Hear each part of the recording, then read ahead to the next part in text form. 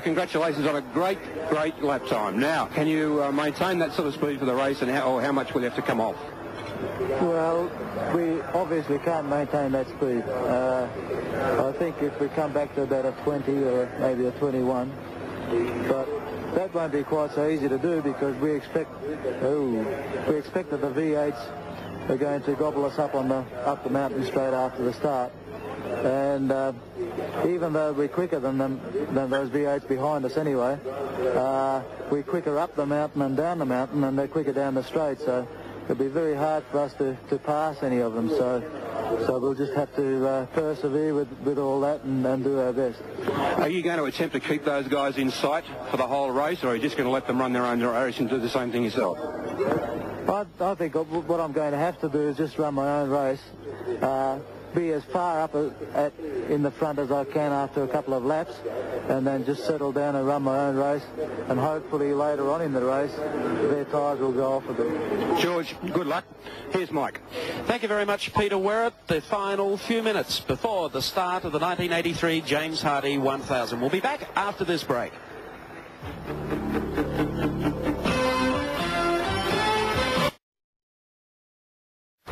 Start time is almost on us, and it's now my pleasure to introduce the long-time race organiser for the James Hardy 1000, Mr. Ivan Stibbard.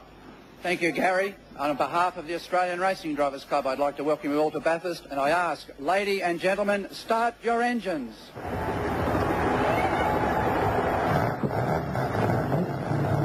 there you can hear the engines beginning to turn over. Only a few electric moments away from the start of the 1983 great race, the James Hardy 1000 from Mount Panorama here at Bathurst.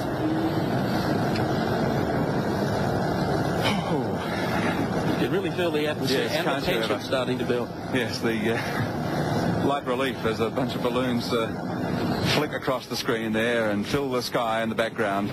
People scramble from the grid, the hectic scramble now as the mechanics, team managers, last-minute advice shouted.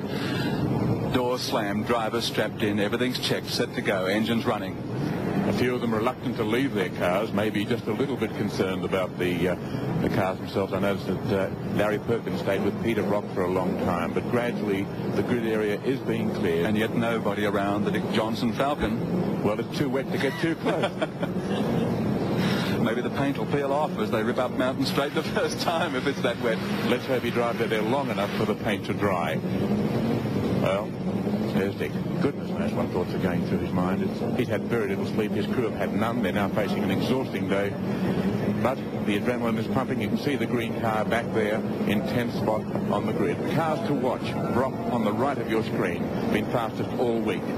Alongside him is George Fury with the turbocharged Nissan. We could expect it won't be quite as fast off the line. Turbos don't get away as much as the V8, so he may be engulfed by someone like David Parsons or a Jansen, actually. Peter Jansen starting in car 3, the yellow car. He'll be out for a quick go, and he'll be aiming at the slot alongside the car in pole position. Jim Richards in the big black BMW. It too being a rather heavy car, maybe a little slow away. And you've got John Harvey and Warren Cullum right behind in big V8s, ready to go for that first corner. It could be very crowded, Gary. Gary Rogers and Alan Gross right behind them too. I mean, those two guys just don't know how to go slow. So the first corner is going to be the devil to pay. That's why they call it Hell Corner. Robbie Morris and 1 minute Johnson side by side. But these are the men we're just talking about further back in the third row of the grid. John Harvey.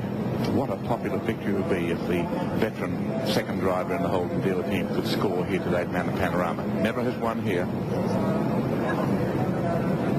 And the last few tenths seconds ticking by. Engines pumping. George Fury in the white car in the middle of your screen. 30-second board is out. Oh, and there's a slight creep by Brock's car. Jansen too. Jansen follows, yes, clutches. Not trying to slip, just nervous left feet. The 7 Network welcomes you to the 1983 James Hardy 1000 from Mount Panorama at Bathurst. The flag ready to be raised. The start of the great race is 10 seconds away.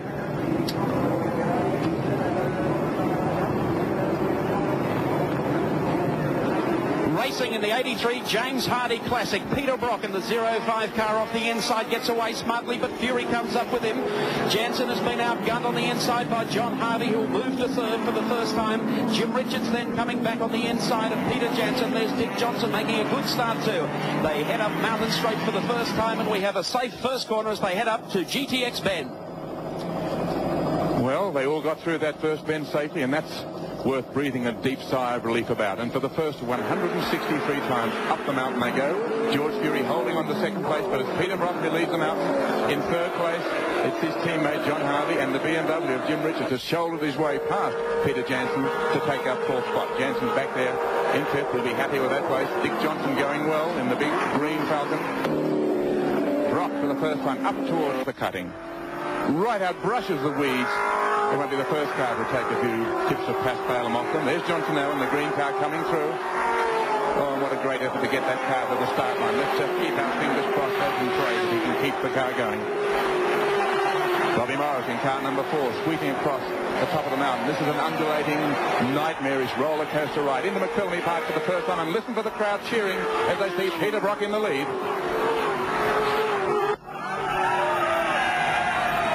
Brock goes sweeping down towards the dipper. Richards close up there in that group running in for the second spot. That's Richards in the black car, lifts the wheel. My heavens, he's quick through there. Morris going well. And Brock then will be the first car onto Conrod Straight. Richards, I notice, already trying to look for a way through John Harvey in third and fourth positions, but